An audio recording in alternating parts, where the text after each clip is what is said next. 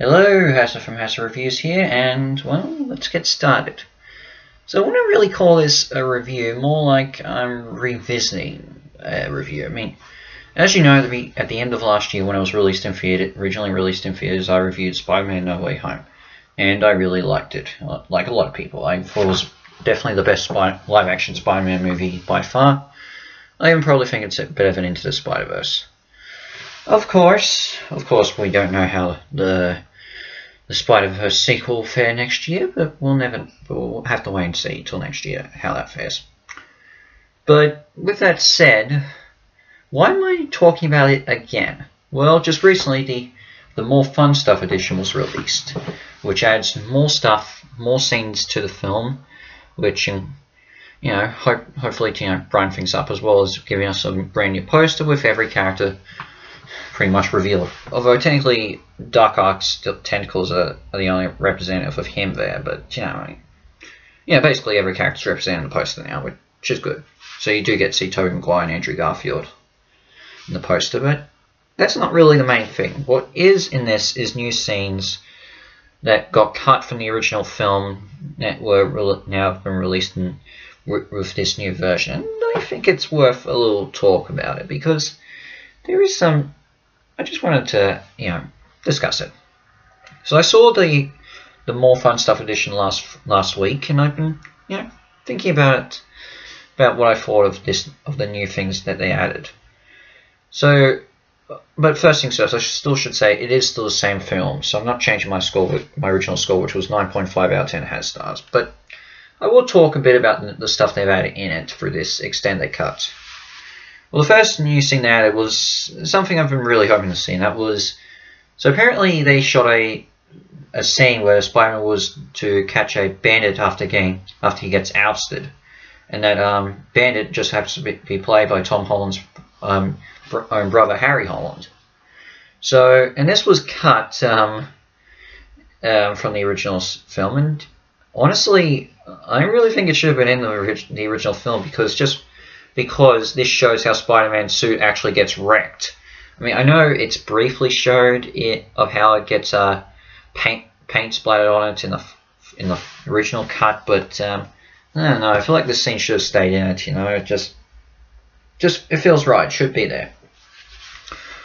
The next scene that we get, is more of Peter in high school after he returns after being out, after his secret identity is revealed, where he gets peer pressure into climbing walls, having to hear how his fellow students either praise him or loathe him. Even watching an interview that Ned's ex-girlfriend Betty Brant, who if you know in the Daily Bugle web series works for J. Jonah Jameson, conducting an interview with everyone, including himself. And this is probably one of the scenes I wish they didn't do. I mean, this is a deleted scene, and it feels like it should be deleted. I mean, I can understand showing a bit more of Parker, how his school life has been affected, but I don't know, he could have cut. I can understand why it got cut. It's just, it doesn't always have to be that way. The next cut scene, sort of, is when Peter Parker and Stephen Strange are first trying to conduct the spell, but Peter keeps screwing things up, and that's as soon as the dimensions, as soon as the spell goes wrong, we do see a bit of the acolytes who are cleaning the Sanctum Sanctorum from the snowstorm that came through, them feeling something and wondering what's going on. And I don't mind it. I don't mind that they added it in. Small, brief, it's fine. The next new scene is when Ned and MJ and Peter start trying to track down other people people who've come through the multiverse, and they start playing the Monster Mash, and I don't know. If that is a new scene, just point it out to me. But I don't know. It just felt new to me, and I can understand if it was cut. The next new moment that we get is actually with J. Jonah Jameson. What they do, if you remember, there's been a few. There was a cut scene of one of Jameson interviewing someone who witnessed Parker's Spider-Man's fight with Sandman and Electro in the forest, and that apparently leads into when he gets contacted by his informant where Peter is with Aunt May dropping Norman Osborn off at the Sanctum Sanctorum. So that was actually a scene I wish could have been in the original cuts, and I kind of like it. You know, if that's how it was originally meant to be, then keep it the way it is. You know, I thought it was pretty good. The next thing we see is Matt Murdock actually representing Happy Hogan in court, which I love Daredevil. So it's good to see him still around. Charlie Cox helping out Jon Favreau. That's cool, and does show how Happy finds out about Sandman, Electro, Doc Ock, and Green Goblin coming into his apartment with the help of Peter and Aunt May. So yeah, that was good context. Wish they could have kept that in the original cut. The next scene. Now the final thing that gets introduced, other than the post-credit scene, this is the final new scene that's introduced in the film. Is it shows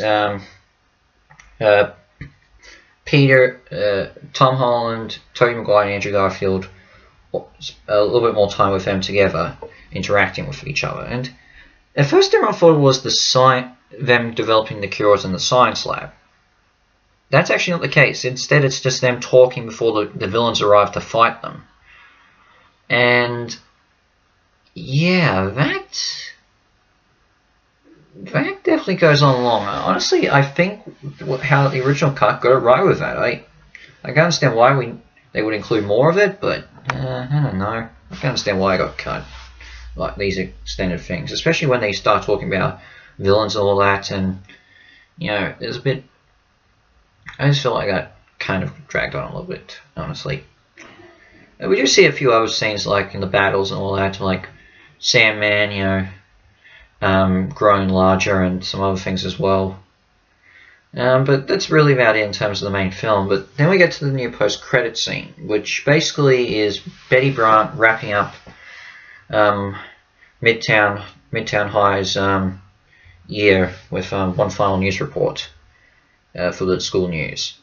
And they show highlights of the previous film with all the other actors, minus Tom Holland, minus Peter Parker, aka Peter Parker, whose memory's been now wiped from existence, well, from everyone that he knows. Though there is one moment when one photo when they're in Venice that actually does show Peter's body, but his face is blurred out, is black. Well, there's no face, I should say. So it is intriguing, but honestly, I think that was obviously this replaces the Doctor Strange in the Multiverse of Madness trailer that came with the original cut, and honestly, I think this was a really good idea for a new post-credit scene, because not a lot of these characters from this MCU trilogy of Spider-Man probably won't come back for the other sequels. I mean, obviously we're going to see a few come back. It's pretty much I think Sony and Marvel Studios have pretty much confirmed that Zendaya will still be part of their plans for Spider-Man as MJ. Not sure if Ned Leeds will come back, whether he will become Hobgoblin like he does in the comics, but you never know. Betty Brant, maybe, considering she does work for the Daily Bugle and all that, and works for J. Jonah Jameson. So I can see her coming back, but I don't see like Flash Thompson and Peter's teachers coming back at any point. Just saying. Now that's really about it in terms of the new stuff they added in, and of everything, I wish of the new stuff, I'm glad they added in. I'm glad we finally got to see the Harry Holland scene and a bit of context as to how Happy finds out about the villains in his condo, and figuring out how one of the Daily Bugle web series things is actually part of the film. That was good. But stuff like the Midtown High and of course the three Peters talking to each other, I could see why they got cut. But yeah, that's really about it. It still doesn't change Spider-Man No Way Home for me. It's still a great film, and still keep my 9.5 out of 10 hat stars ranking. I'm not changing that. But there is one more thing I want to talk about, and I know I shouldn't really say it because this is basically spoilers to She-Hulk, which hasn't yet wrapped up yet, but I do want to talk about it because this basically confirms a theory. Well, it basically refers to a theory that could basically, sum up as to how Spider-Man will show up in future MCU projects. So if you can recall, when Doctor Strange is about to cast the first spell to wipe everyone's memory of Peter Parker being Spider-Man, before he leaves the Sanctum Sanctorum and goes back to Kamar-Taj, Wong tells Strange to leave him out of it. People thought that just meant that he doesn't want any more knowledge of what's going to happen. But others have interpreted him thinking that he asked Strange not to have his memory wiped of that Peter Parker is Spider-Man. And now, but that was the original spell, so we didn't know. But of course, when they had to do the spell again, they had to wipe Peter Parker. Strange had to do a spell where Peter Parker erased everyone's memory of Peter Parker, but only kept Spider-Man, which is basically how the scene where Strange and Wong are talking to America Chavez and talking about their previous experience with Spider-Man in the multiverse, in Multiverse of Madness. They never mention Parker's name, which does make sense. But people are now thinking that that Strange kept his original promise to Wong and didn't wipe his memory of Peter Parker being Spider-Man. And there is a scene in She-Hulk where Wong, in episode 3, where Wong mentions to She-Hulk that he doesn't want to do any more memory erasing spells compared to how things got crazy in the last time. How would Wong know that if he didn't know that if he didn't know who Spider-Man was and what exactly happened at the end of No Way Home? Unless he actually does know that Strange wiped everyone's memory of Peter Parker. That scene in She-Hulk basically confirms that confirms now that Wong actually knows that Peter Parker is Spider-Man, which basically can mean that this is how Spider-Man's going to show up in the likes of Avengers, the Kang Dynasty, and Secret Wars, because Wong's the one who would know. Because Wong will be able to contact him and find him to bring him into the upcoming battle. It seems like Wong actually is going to be the main source of bringing the heroes together, considering how many projects he's been in as of late outside the Doctor Strange movies. And as I said, he's in No Way Home. He's in She-Hulk. And he also appeared in Shang-Chi last year. So he's going to be pretty much bringing a lot of these heroes in to face the likes of Kang when he starts his attack on the multiverse. I wouldn't be surprised if Wong actually eventually shows up in Ant-Man and the Wasp: Quantumania next year. So just because they're going to face Kang, and eventually maybe at the end of Loki season 2, Loki talks to Wong. So just saying. But you never know. You never know. But that's really about it. As I said.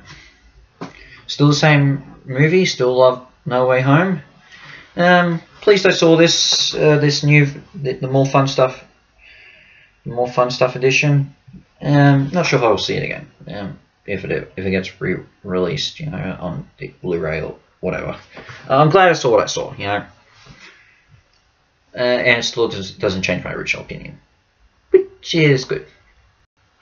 So what's next? I will get back to reviews. Whether or not it's movies, it's debatable. I'm not going to review She-Hulk till after the show wraps up. And, we'll just have to wait and see. And, I hope there's nothing else like that post-credit scene in episode 3 shows up.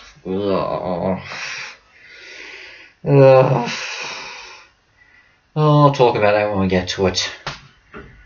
But, in the meantime, this This is Hassel from Hassel Reviews out, and I shall see you for my next video.